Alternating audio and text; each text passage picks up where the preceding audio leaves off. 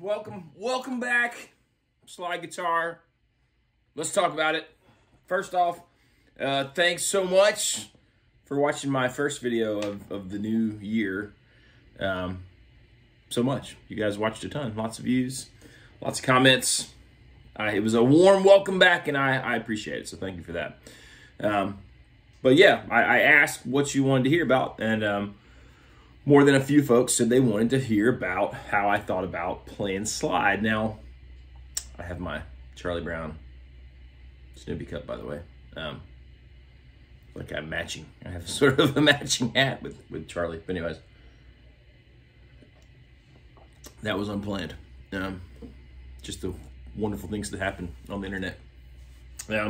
Anyways, talking about playing slide. I've got a couple videos just talking about like little tricks and tips, and like I guess they're more like lick things that I use to play slide, mostly since I play in standard tuning to kind of make it sound like I'm playing in more like an open E, open tuning kind of thing. But I don't ever play in open tuning. I am pretty strictly a standard tuning slide kind of guy. When I first started, thinking about messing with it, I thought about trying the open tuning thing, and it just, for me, for my brain, that was daunting because I felt like I'd put so much into understanding the neck, in standard tuning. I don't know. It just seemed like a hassle to relearn, to rethink about what I was doing. Plus, there were a ton of songs that I wanted to be able to pick the slide up, play a solo, play a part, and then go back to playing, normal guitar. At least that's how I started out. So, always been a slide and standard tuning guy. I've said before. Then when I realized that there were guys that I loved, like Warren Haynes, who plays primarily standard tuning as well. Yeah, I was kind of sold. But I do feel like there are a couple ways you need to think about things slightly differently than when you're just playing regular guitar, not non-slide guitar. When you're soloing or you're playing, whether you're soloing or playing rhythm or whatever, and you're not wearing a slide, it's really easy to get caught up in, just going up and down the scale.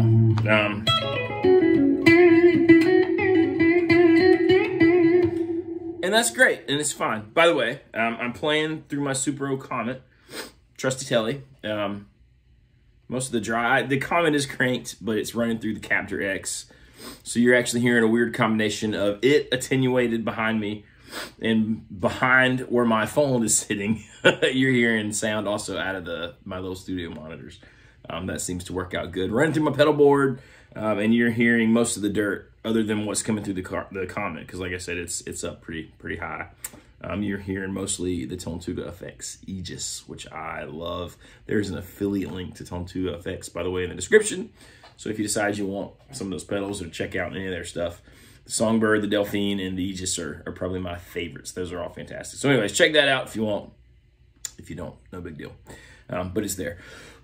Also, the Delphine delay, I have that on just a little bit, a slide back. That's part of playing slide, right? Is your tone. I love the Comet for slide because it's such a sort of mid-focused amp. It's got a 10-inch speaker.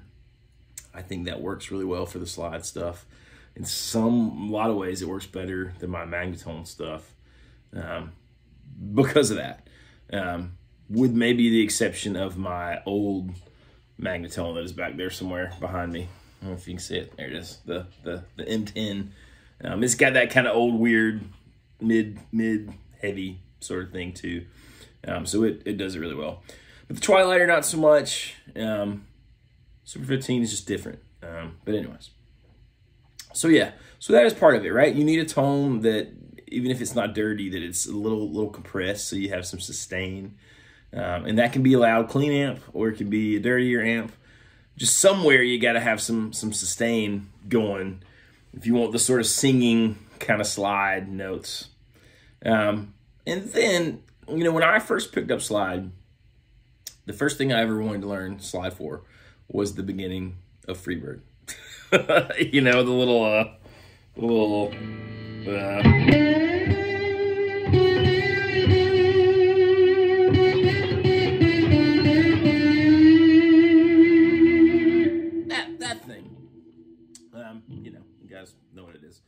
And it's just, it's on one string. It's a melody. And then, so for the longest time, I'm talking years, the extent of my slide playing was thinking of a scale on one string in a straight line. And I would just, noodle as if I was playing a scale with my fingers, but just, in a linear fashion. And if you throw on a bunch of delay and reverb, that's really pretty. Same thing playing like kind of church stuff for a while, washy reverb, delay, and slide, do some cool lines. There's a couple songs that had that kind of stuff in it. I just always felt like that was pretty inadequate, especially when you listen to somebody like, Dwayne Allman, or you listen to Derek Trucks, or, Sonny Landreth, somebody like that who's a real ridiculous slide player, Warren Haynes, anybody, those guys, they're not just doing that.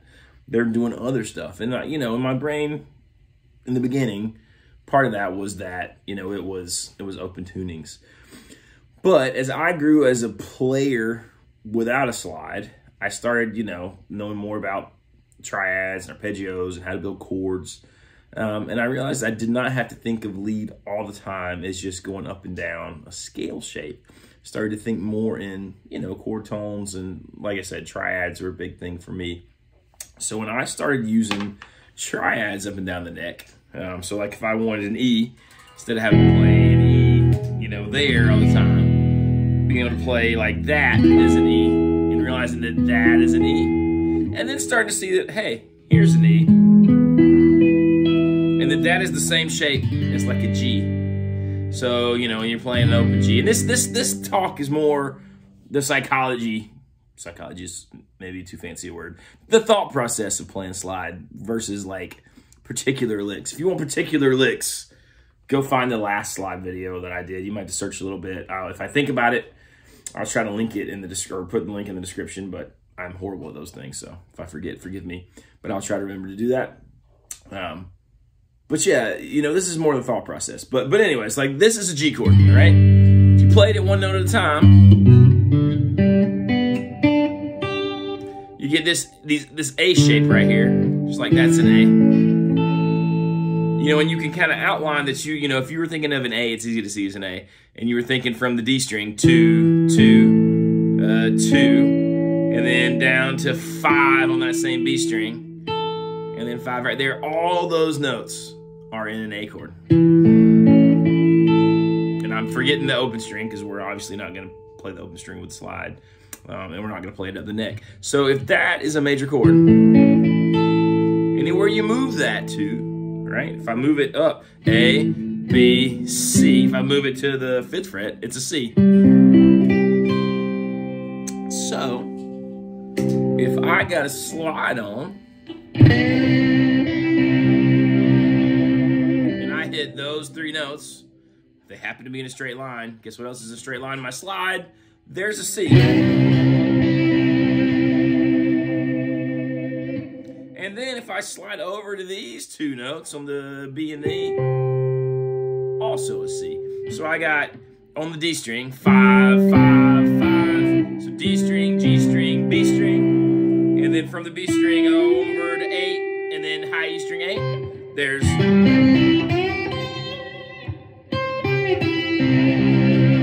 Those are all notes in a C chord. So if I'm in the key of C, all those notes, first off, they're all fair game, because no matter what, I might not want to hit them all together. If I know it's a C chord, I can hit them all together. Where you can actually see my hand, But even without it, just like a scale, I can play all those notes.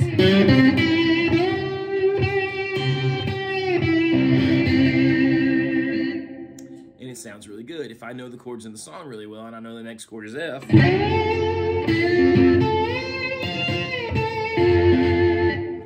I know the next chord is G,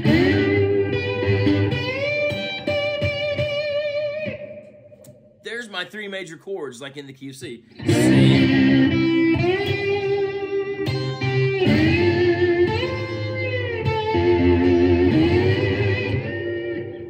Drop your pick, you're in better shape, but anyways, so you know what I mean? Like, so right there, I'm starting to play things that don't just sound like. Instead, maybe I play C major pentatonic all in a straight line. Which sounds fine, but you never get that rub that I think is great with slide when you're like an open slide guy. They hit 2 or 3 strings together and, you know, all those harmonics ringing out with the slide. It's just fantastic. Like, that's the sound I sort of want to hear. And then you can add in those single lines. And that's why it's so important. I've got a video about this too. To know all the shapes of your scale so that you can take one string and you can move up and down.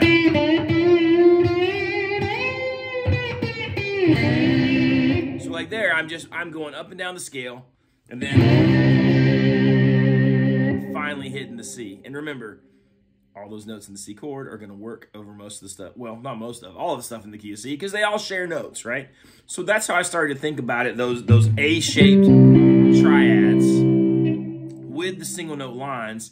And there's a few things, and I didn't want to get into specific licks, but if you start to know like where your notes are, like when you play that triad, if you know that on the G string is the root note and that the third is on the B string, you can start to do things like, okay, if this is the root note, there's the flat 7. There's the regular old, the major 7. Here's a flat third to a major third, to a fourth, to a fifth.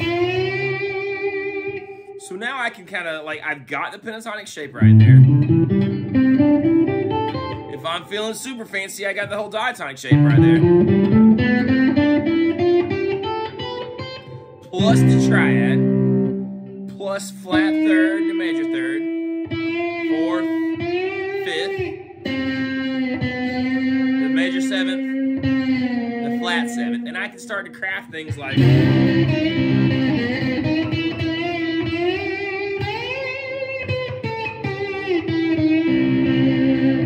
I can play lines like that all day over stuff in the key of the C, and if I know the song really well, I can play something like that and then go to the next chord and do the same thing. You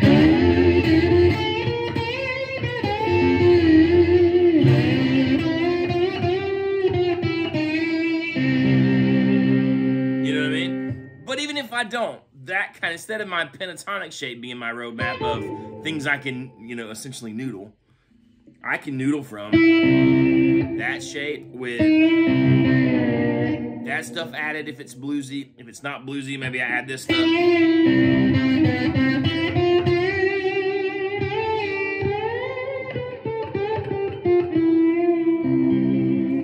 point is, you don't want to always just think of scale in a straight line. You want to think about how you build that chord in a way that you can wrap the slide around it. And that's a pretty good roadmap. You know, 5, 5, 5, 8, 8.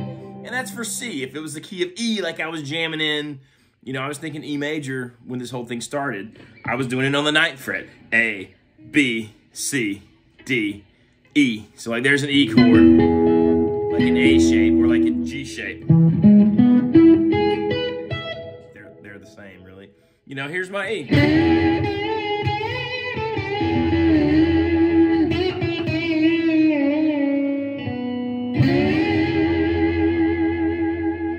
Here's an A.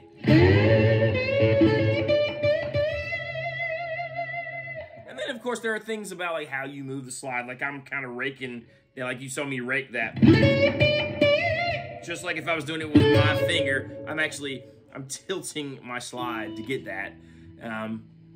That was tricky. Some little things like that maybe I don't even know. I could be wrong about this. In my brain, you don't have to worry about some of those things as much. Maybe if you're playing in open E or an open tuning, but maybe you do. I don't know.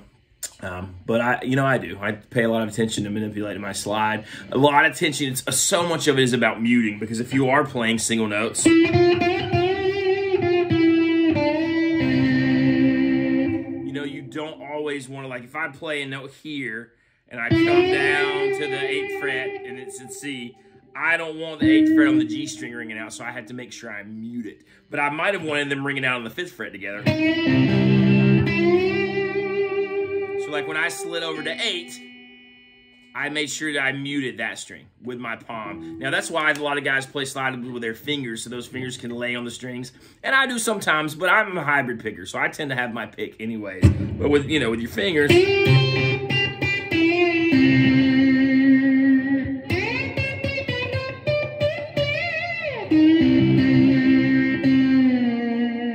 It is really easy that way, you know, to mute the strings you don't want.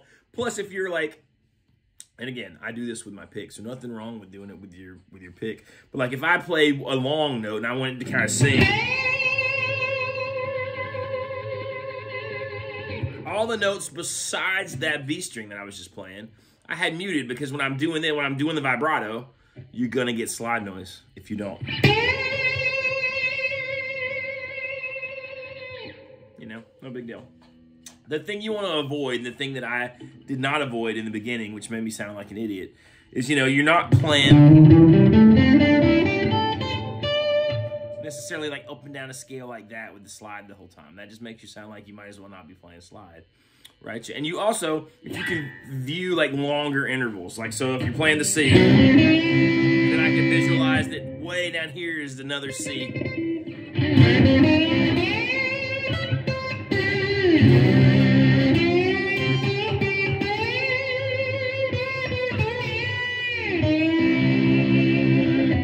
Really good. You want to be able to slide into things, you know, take advantage of using the slide. Take advantage of the really aggressive, like the cool wide vibrato you can do with a slide. That's my thought process always when I'm playing slide. And I by no means honestly think that I am like I'm an okay slide player at best. There are guys who are like amazing slide players. I'm an okay slide player. I really enjoy it, you know, and so I've gotten good enough at it that the songs I enjoy playing, I can do what I want to do. I'd be in trouble probably if I just play slide all night, but if I, you know, every 4 or 5 songs, if I can play slide, it's awesome. I love it. I love it. I love the way it sounds. I'm always trying to get better at it. But you know, that's the thing. So for me, if we're getting into how I think about playing slide, it's the triads are the biggest thing. And then knowing where to add in the flat third to the major third, going from the 1 back to the flat 7, knowing where the 5 is in every chord. You know, you can do a lot of improvising on that, just on the 1 chord. Then you get better, you expand that to the 4 and the 5 chord. You start figuring out, you know, how to play the minor chords, you know, in a straight line, which is actually really easy, you know. So if here's your C, your A minor is just the first 3 strings. And then, you know, you're thinking that shape, or without the slide, do it without the slide so you can see. You're thinking 7, 5, 5, 5. Although I probably think more about it like this. So I would think like from the high E, 5, 5, 5, and then on that G back to 2. Then maybe to F. You know, but so you're thinking those arpeggio things. Then you want to be able to, when you add in crazy melodies, you want to be able to play them in a straight line. And then every now and again, if you get a wild hair, you can throw in like a chord, like a scale run with your slide. Or you can use your fingers. You know, I tend to use my slide, like, so I might do something like...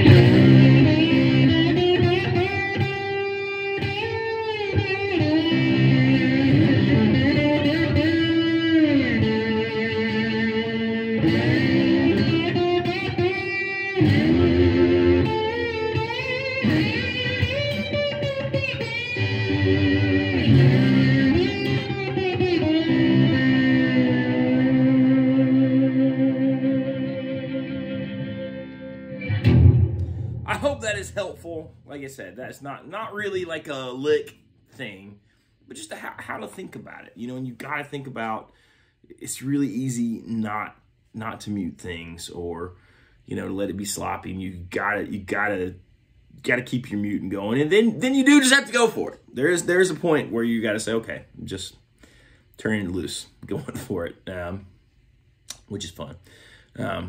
So there you go. Let me know if you got any questions in the comments, and I'll try to answer them either in the comments or I'll make another video. But hopefully that was helpful. Remember, you got to find the right amount of pressure. You don't want to push too hard, but you got to push down hard enough that you get a good note. I don't really raise my action, but I also found, I love mag slide because they're so light. You can get ones that sound like, this one kind of sounds ceramic-y. Got one that sounds like glass. They're all made of like a magnesium alloy. But that's a big deal to me, like finding one that feels the right way. Like I love glass, I love ceramic ones, but I'm always breaking them. So this was like the perfect solution for me. Fantastic company out of Wilmington, North Carolina. I have a discount code for them too. I'll put that in the description link. If you made it this far, go check that out. They're a little pricey, but they'll last you forever. They're comfortable and they're ridiculously light. I think they make it probably easier to do a lot of things, especially if you're new to slide, or if you want something that sounds like glass or ceramic that you won't drop and break. Check them out, Mag Slide. Like I said, discount code for them too in the description. So there you go. There's enough of my rambly slide thoughts and musings. Have a fantastic night, day. Well, you might not. I'm making this a night, but you might not be watching it. So a fantastic whenever you're watching. Fantastic week. Hit like and subscribe if you haven't already. Click the bell so you don't miss stuff in the future. Sean and I did record our very first podcast, not for Casino, but for Jonathan Robinson, whatever we call it, Jonathan Robinson Music, YouTube, whatever. I don't know. Who knows? But anyway, so that's coming soon. So yeah, let me know if you're excited to hear that. I still can't decide. We're gonna put it out and do the thing where it's on Spotify and Apple and all that stuff. I can't decide if it's worth putting it up on YouTube. We didn't video it, so it would just be like a, some sort of graphic on the screen. I can't decide if that's lame or not. Let me know. Do you want it on YouTube, or would you go listen to it on Spotify? Eventually, the idea is to have a couple cameras up and to video it too, especially when we have guests, but we'll see. We'll see if we get that far. Anyways, have a great night. Thank you again. See you next time.